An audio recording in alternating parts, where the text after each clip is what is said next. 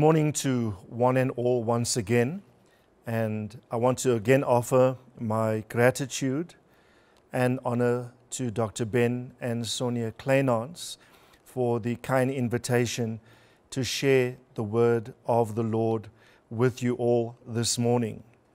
Today represents our second session in dealing with the subject of first fruits.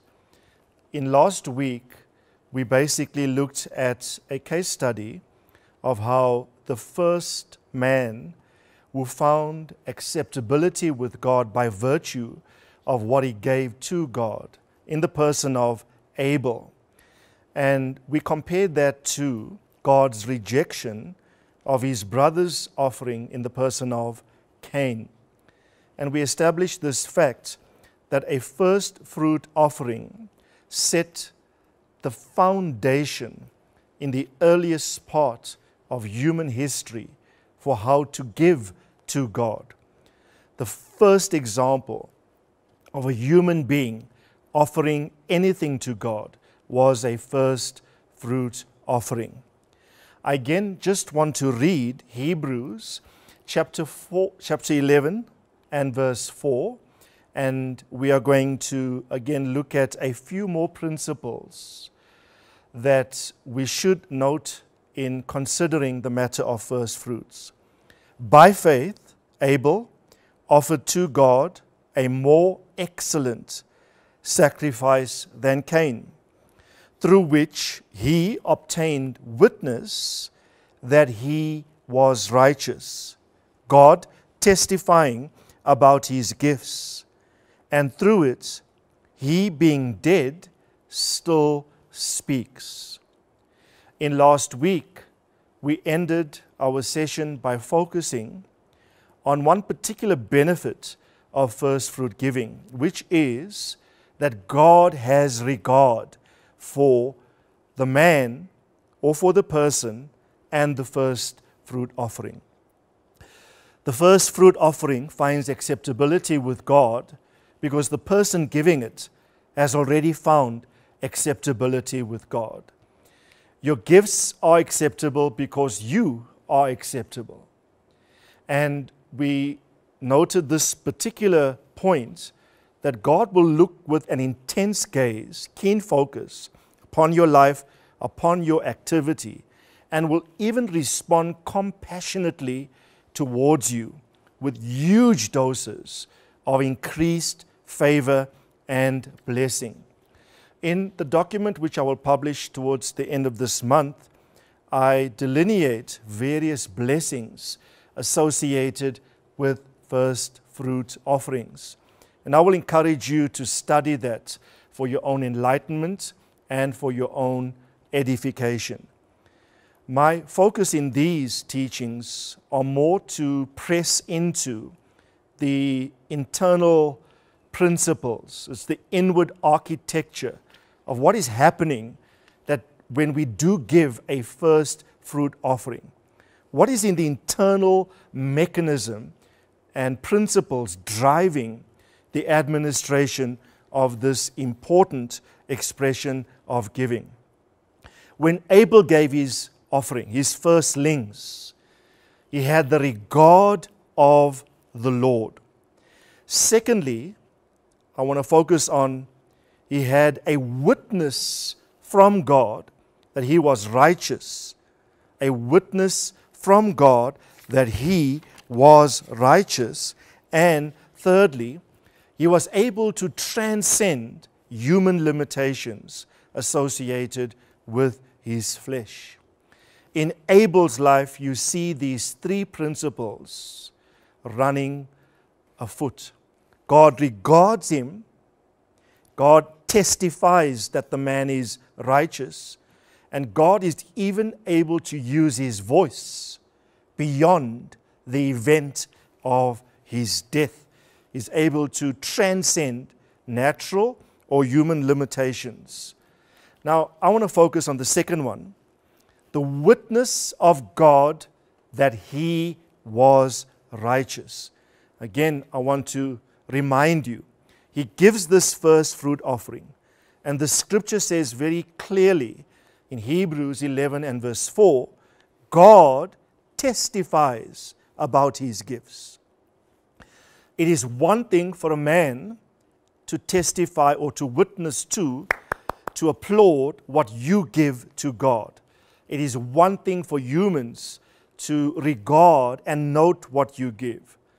It's another thing completely when God himself in the heaven stands up, in a sense, to note and to regard and even to testify, to give utterance or to witness to the accuracy and the power that your first fruit giving represents. God testifies to Abel the man and to his gifts that the man was righteous and the giving of the gift was a righteous thing to do. Now, the subject of righteousness is a vast one. On my website, I have over 23 audio sessions explaining the biblical doctrine of righteousness. Shortly, in succinct fashion, righteousness is simply humans' attempts to comply with God's eternal design that he has already preset or predetermined for you in the heavens from eternity. So here is you and here is God. God has a design for you on the earth. God has standards for every department of your life. Those standards are called righteousness. You on the earth, if you are to be righteous, you got to take all your attitudes and all your actions, all your behavior and your thought life, and you got to make certain it complies with God's predetermined presets for your life.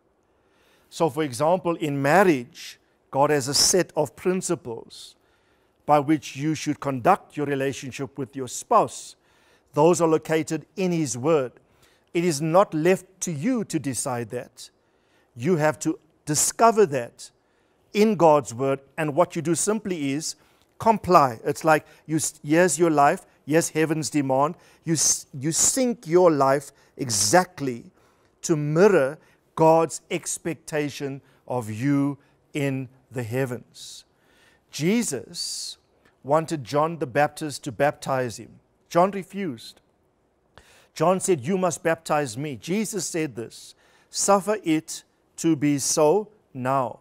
For in this way I must, or we must, fulfill all righteousness." Now the Bible says that God is righteous in all His ways. Psalm 23, He leads us besides still waters for His name's sake. He leads us into paths, plural, not one path, into paths of righteousness. So in every department of your life, in your relationships, even in respect to how you should behave towards your boss at work, the book of Colossians and Ephesians has much to say about this. How should I relate to a brother relationally? The scriptures have much to say about that. All these are God's righteous expectations for how His sons on the earth should govern their lives. Now, financially too, it is not left to you to decide what you should give to God and how you should govern and administer your financial giving. The Bible has precepts which reflect God's eternal standards for giving. We call this righteousness. Amazingly, when Abel gave a first fruit to the Lord, God, in a sense, was activated to witness to what the man did. And God said, righteous. God's conclusion on what Abel did was, this man is righteous. In other words, what Abel did in giving a first fruit offering exactly mirrored and was a reflection of something in the eternal realm. And it cajoled God, it incited God to say to the man that he is righteous. I just want to digress for a moment here by drawing reference to the eternality of first fruits.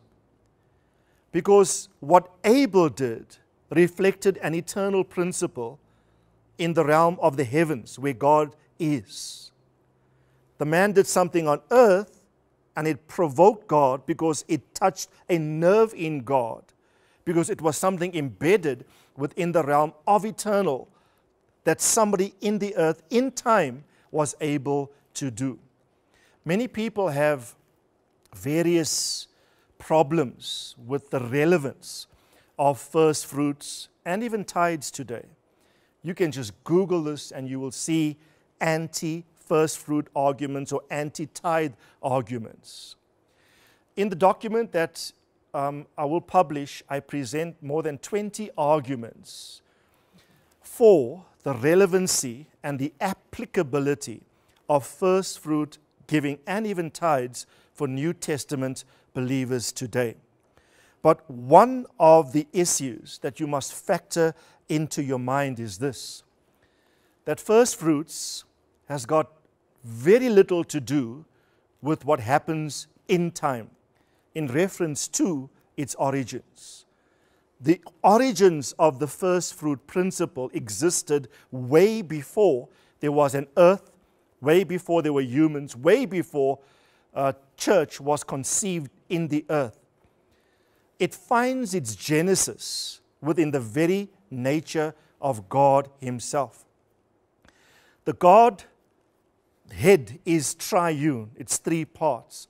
Father God is Ab or Abba, meaning progenitor, the first in a series. He is the first or functional head of deity. He occupies a firstness amongst the three, not in reference to substance, because they are all equal in substance, but in reference to functionality. He is the functional head of the Godhead. The Son, Jesus Christ, in Scripture, is called the firstborn of God, the firstborn from the dead. He is also referenced as the first fruit or the firstborn in or from creation. The Holy Spirit Himself is also referenced when He is deposited within our spirit as the first fruit of God, as the guarantee. The Hebrew word is arabon, denoting that He being the first installment of all that is still to come, of the fullness of the Father and the fullness of the Son resident within our beings. If you think about the Lord Jesus, He is Alpha and Omega. He is first and He is last. He is the beginning and He is the ending. These terms, Alpha, these terms, first, these terms, beginning, denote who essentially He is in nature, in character. The firstness, the first principle, the first fruit reality is a reality that is thoroughly embedded within the very fabric of the person of God. It has nothing to do with law, with Old Testament versus New Testament. Its origins can be found in the very essence of the God that we serve, even before time began. Now, what I do find interesting is that in the book of Genesis, in Genesis chapter 1 and verse 1, which is the very first verse in the entire Bible, it says, "In the beginning, God made the heavens and the earth." The word beginnings here in the Hebrew is reshith. Reshith is one of the Hebrew words translated in English as first fruits. The English first fruits can be translated such from three different Hebrew words. The one is bekor or bekorim. The other is, as I've said, reshith. And the other is a very well-known teruma, a teruma offering, a first fruit offering, although teruma describes a whole range of offerings. The point I want to make here is this. You could reread Genesis 1 verse 1 like this. Instead of saying, in the beginning God made the heavens and the earth, you could say, in the first fruits, God made the heavens and the earth.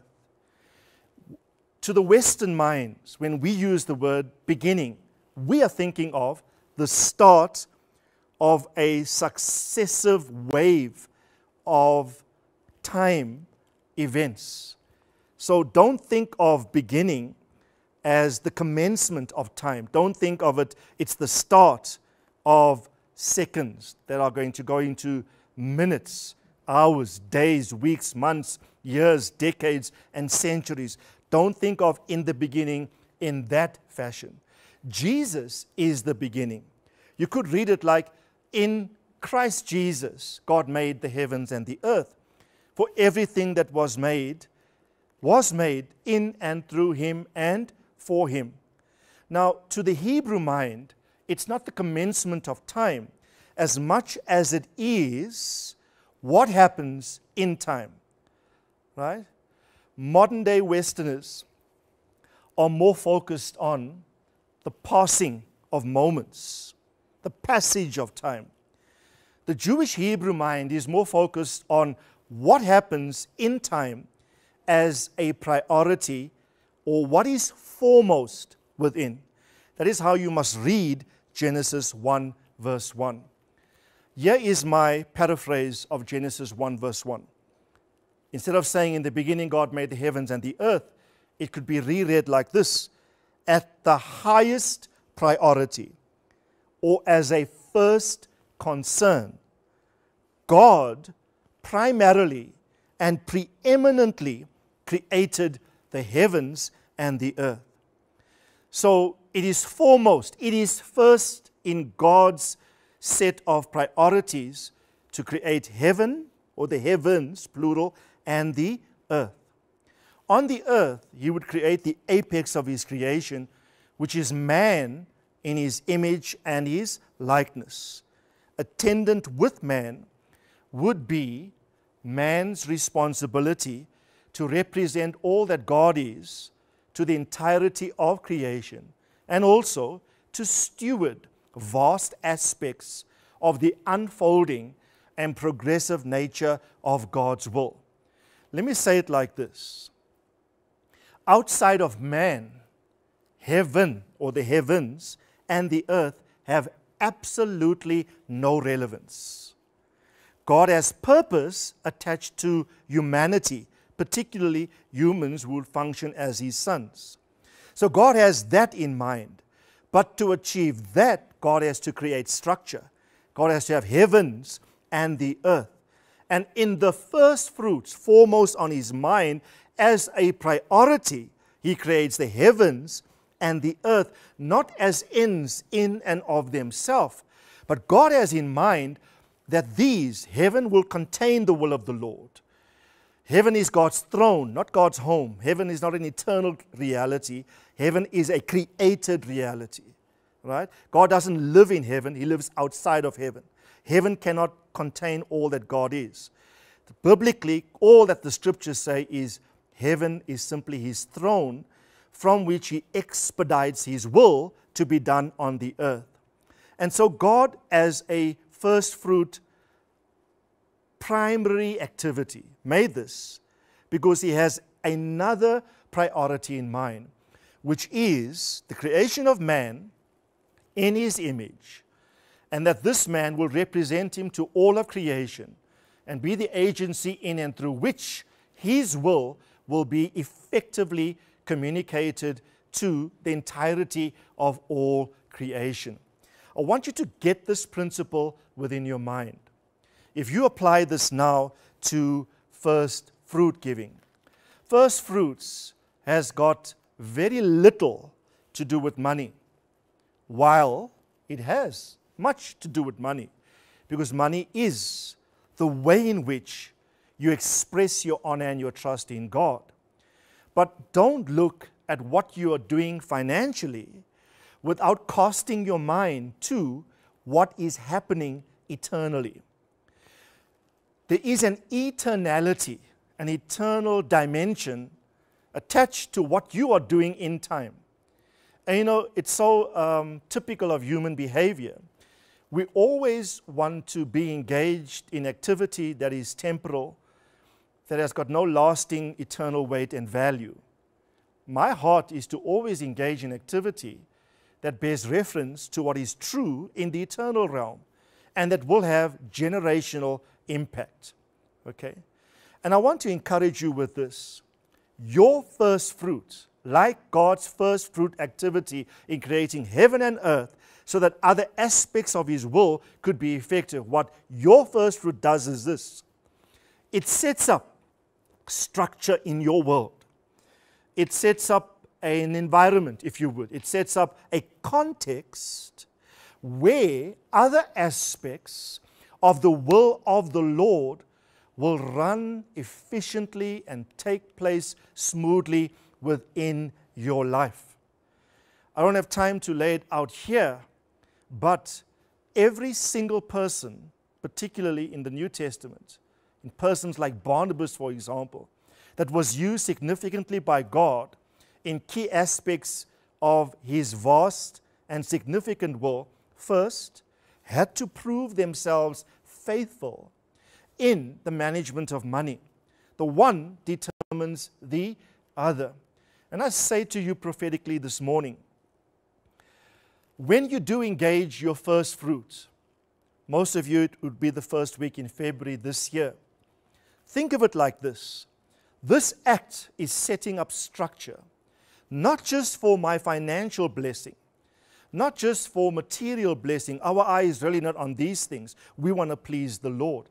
But what I can guarantee you from God's word is, you will set up thrones, heavenly thrones, from which God will expedite His will in your earth, in your context, for your life, for your family, for your business. This will run smoothly and will run efficaciously. So Abel, listen very carefully, he gives a first fruit offering. God stands back and God says, righteous. Why? Because righteousness in a man is only an expression of something that God has predetermined in the realm of the heavens before time began. All that Abel is doing, by his action, he brings to bear upon his earthly activity an eternal dimension. It's like the weight of the eternal suddenly starts to attend him. Unfortunately for Abel, Cain, his brother, was jealous that his first fruit offering was accepted and his donation to God was rejected. Cain kills Abel. Okay? The first murder in Scripture centered around a first fruit offering. Think about it like this.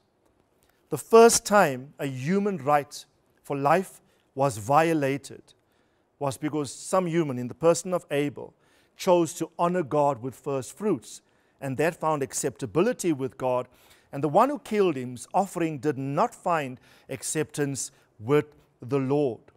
And you know, there's, even in today's context, brothers are murdering brothers based upon favor that some brothers are finding with God because of their compliance to righteousness.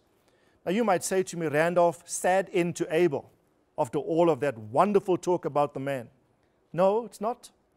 Because Hebrews says this specifically about him, that he obtains a witness that he was righteous.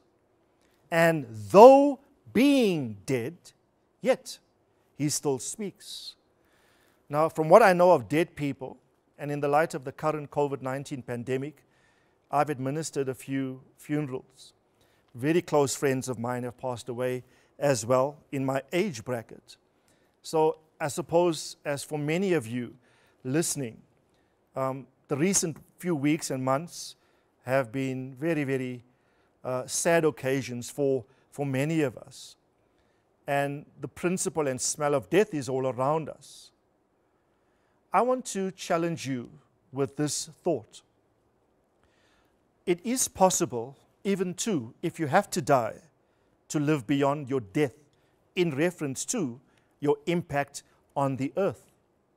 Because while Abel died, the scripture says, yet he still speaks. And you know what the Bible says? That when God confronted Cain concerning the murder of his brother, God said this to Cain, that the blood of your brother is crying out from the ground. A lot of people say the blood of Abel cried out for vengeance, but yet that is nowhere in the scripture. All the Bible says in the book of Genesis is that God told Cain that your brother's blood cries out. Okay? The book of Hebrews will tell us that the blood of Jesus speaks better things than the blood of Abel. The blood of Abel cried out for justice, not vengeance per se. The blood of Abel cried out for a just response from God in the heavens for an injustice leveled against him. God applied the necessary judgment upon Cain. He was banished. But in the administration of the judgment of God, we also see the mercy of God on Cain, in that God put a mark on his forehead and he imposed repercussions, I don't know how many times over, of any human being on the earth that would ever take vengeance on Cain. So in the judgment of God on Cain, we do see expressions of his mercy. The blood of Jesus speaks better than the blood of Abel. For when Jesus died on the cross, his blood too appealed to his Father for justice. And the justice and judgment of God in reference to the death of Jesus was so satisfied in that Jesus bore the penalty for the sins of the entirety of humanity. The important point I want to say is this. Two things.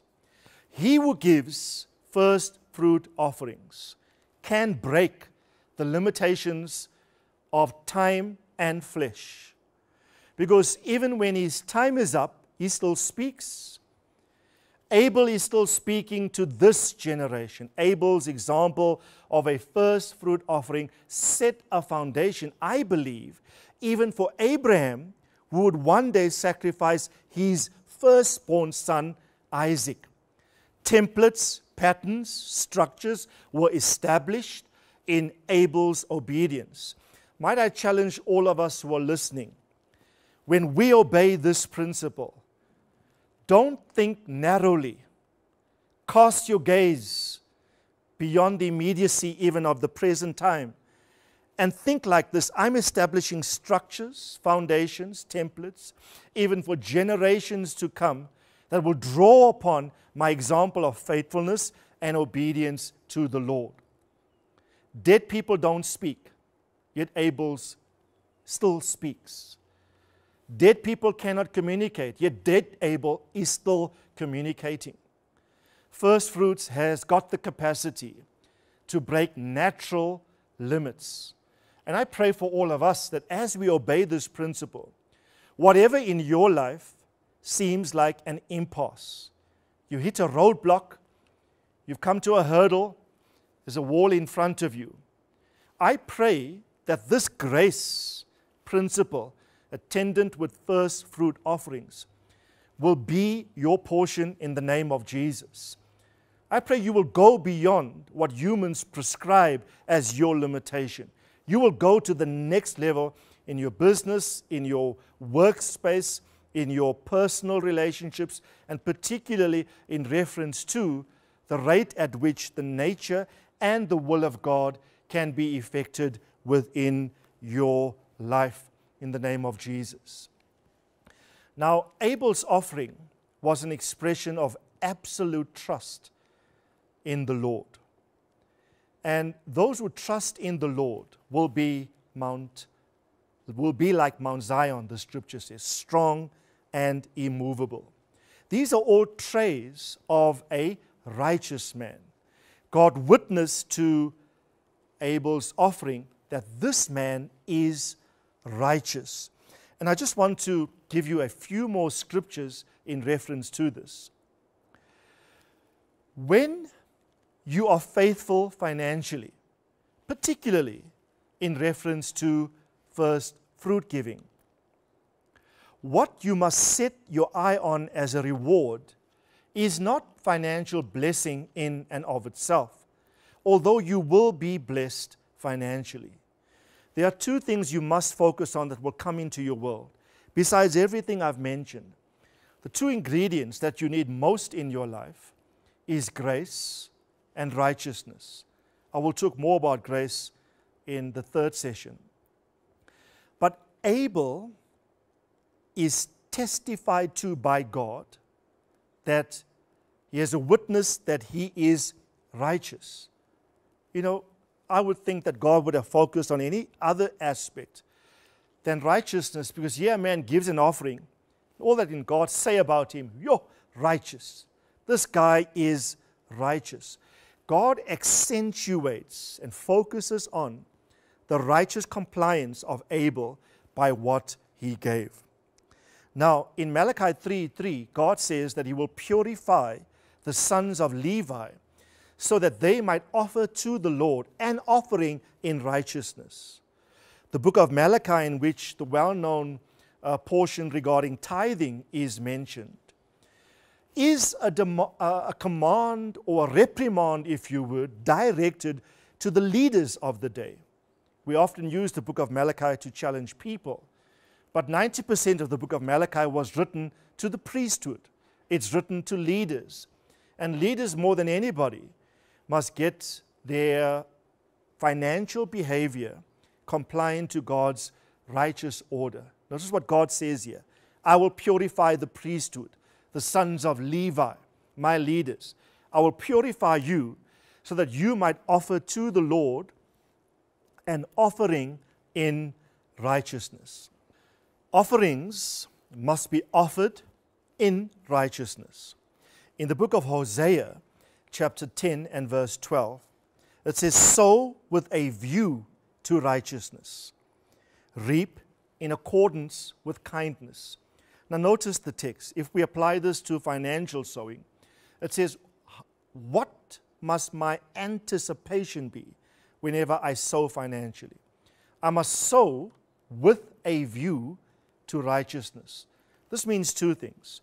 My sowing must be compliant to God's righteous design, which he has preset and predetermined.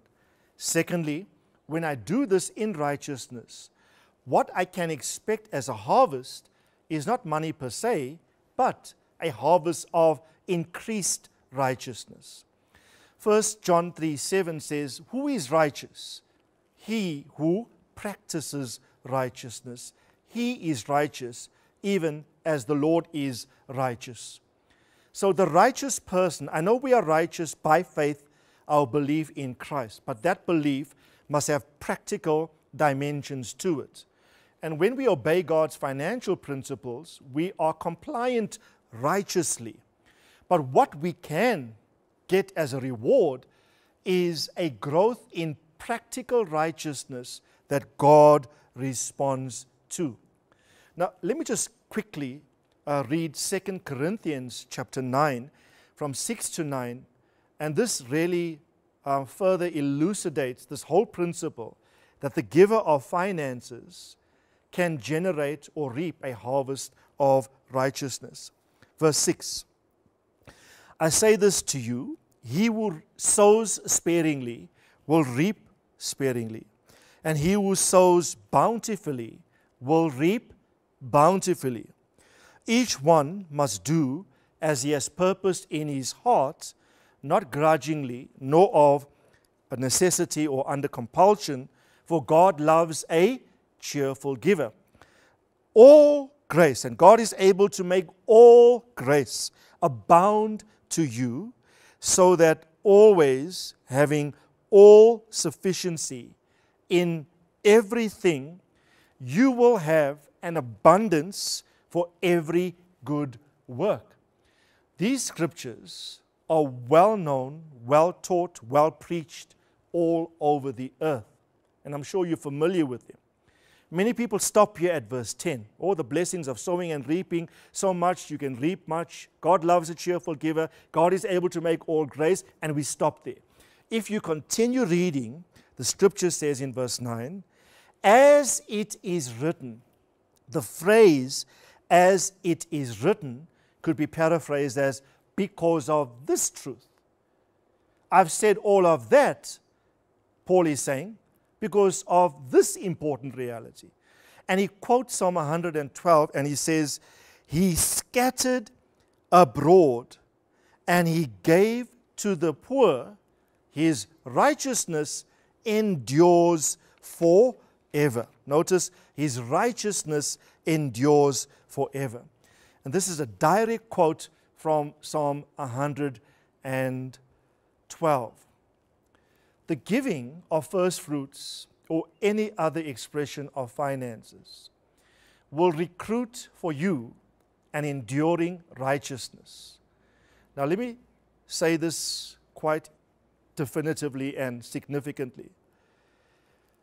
What God blesses is righteousness. What God is attracted to is righteousness. When you think of your financial obedience, don't think rands and cents. Think righteousness.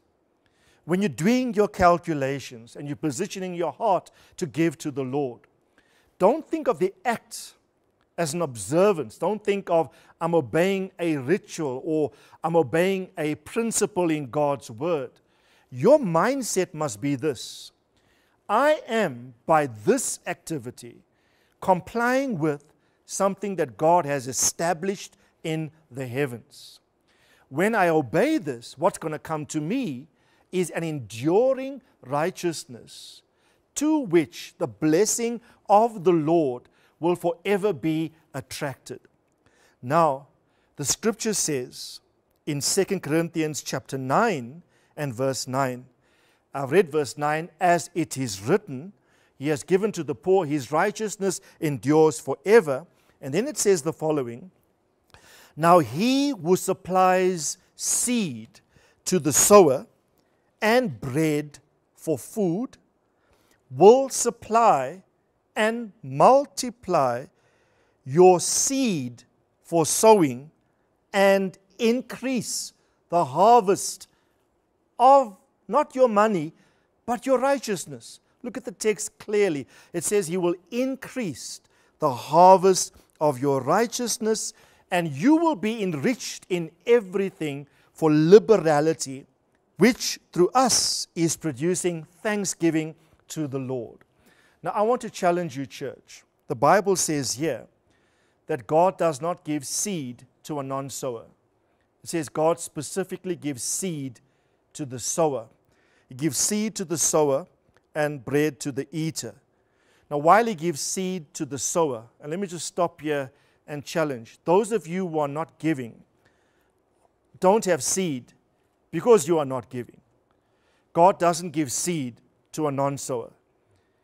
If you are going to thrive and grow in financial seed sowing of any kind, you have got to decide in your heart, I am going to be the best sower that I know. You see, God gives, in Daniel it says he gives wisdom to the wise. The guy is already wise and God gives him wisdom. Here is a sower, he's already sowing. The Bible says God gives seed to the sower. God gives the capacity to sow more seed to the one that is already sowing seed. And then it says, then God will increase something. He says, number one, he won't multiply your bread for eating, but he will multiply your seed for sowing. Okay?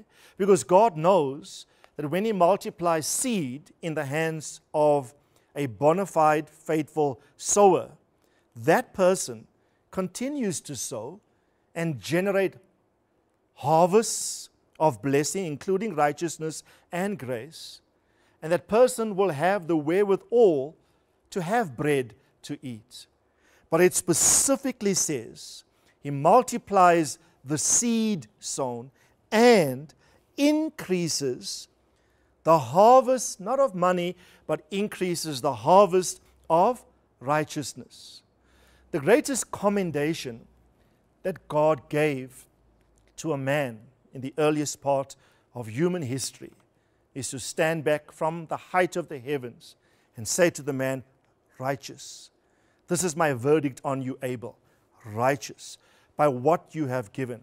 Because in righteousness, God blesses you. The Bible said of Noah, Genesis 6 verse 8, that Noah found grace in the eyes of the Lord. And the very next verse tells us, and Noah was a righteous man in his generation. Romans chapter 5 and verse 21 contains a very important principle. It says that grace will reign through righteousness. If you think about it like this, if my hand here represents grace and this other hand righteousness, grace looks for a context in which to grow and thrive. It's called righteousness. God is able to make to the financial seed sower that is faithful, is able to make all grace abound to you, because God is looking for a righteous act in you to offload quantums and more downloads of His grace into your world. God is able to make all grace abound to the one that is faithful. That grace looks for an environment, if you would, a container. The container of grace is called righteousness. Psalm 84 says that the Lord God is a sun and shield, and He gives grace and glory. No good thing will He withhold from him who walks uprightly. The word uprightly means righteousness. So it says God gives grace and glory to the one that is upright. Whenever you comply with God's expectation to be righteous by the expression of your first fruit offerings, what I can assure you of, you will have downloads, offloads of the grace of God into your world. And what God will bless is your righteous state. The Bible says, and God is able to make all grace abound to you. It doesn't say He's able to make all money abound to you. You see, when you have grace resident in righteousness, Romans 5:21, grace reigns in, or grace reigns through righteousness. When you have grace, you will have everything else that you need to survive even in calamitous economic conditions. God is able to sustain you by virtue of your compliance to His eternal demands.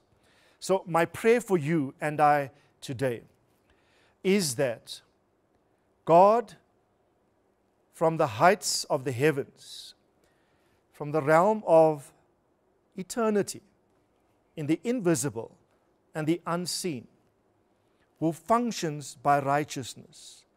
Righteousness is the foundation of His throne, the Scripture says. He looks for righteous activity in men. When He finds it, He finds Himself. He offloads grace to that activity and those people. That grace is all that those individuals need to be successful in life. Let me just say this to you. The grace of God within you will generate blessings within your life. Like Abel, you will have the regard of God, the favor of God. You will be able to have a witness from God Himself of your state. And whatever God testifies to positively, God is able to bless. And like Him, though being dead, yet He speaks. You too, in your world, will be able to step over impasses, hindrances, prescriptions, limitations, circumscriptions that people have hemmed you in, and you feel like imprisoned, encased. You can transcend those by your obedience to a first fruit principle, which is righteous compliance to God's predetermined, preset mind for you in your life. Again, as we close, I want to challenge you with this. Think righteousness. Don't think money. Because if your lean or your bend is towards to be righteously compliant to God's expectation of you, what will happen is God will regard you. And God will increase your grace content. And like the scripture says, multiply your seed sown and increase the harvest of your practical righteousness. And wherever there is righteousness, there is great blessing attached to your life. In Jesus' name, amen. Let's pray together. Father, in Jesus' name, I thank you for your word. I thank you that in you we live and move and have being. Our greatest desire is to walk in every path of righteousness for your name's sake. I ask, O God, that as your people have heard this word, we bow our hearts and our commitment is to your righteousness. Help us to be like Abel, to be righteously compliant, not to have our own opinions about what we should do financially, but to bow to the principles in your word, to access them and activate them in our lives. I pray for every single one that has listened today. I pray we would all walk in righteousness, that we would say the words of Jesus, suffer it to be so now, for in this way we must do the right thing. We must fulfill an eternal heavenly design. God, I pray that as we obey the first fruit principle, all of eternity would come to look, all of heaven would come to rest and rest in what we do. We know that this is an eternal principle. And in time, in this year, as we engage obediently, I pray for every family, for every businessman, for every working man and woman, in the name of Jesus, every child, every adolescent, every young adult that will engage this practice, I pray that they would know of a certainty that as they do something righteously, that they lock into the eternality of the principle. That you, in whom the principle is resident before time even began, that Father, Son, and Holy Ghost would be brought to bear in our environments. That when eternity comes in a temporal environment, it will totally displace things that hamper us in our temporality. Like even Abel, we can transcend the greatest enemy, even death, in this time period. I even dare to pray, Father, that for some of us, we're going to escape death by virtue of our obedience to this specific principle. Death, where is your sting? Grave, where is your victory? I thank you, O God, that the entire spirit world that is yours will come to express itself within our domains, our homes, our workplaces, our relationships. That everything about us will smell of the eternal when we engage in this practice in the name of Jesus. Amen and amen. Well, thank you, church. Thank you, Dr. Ben and Sonia. Thank you for listening to this particular broadcast. We will continue next week in our last installment within the series, and I encourage you to lock in with great faith and expectation next week. Great grace and abundant peace be yours in Jesus' name.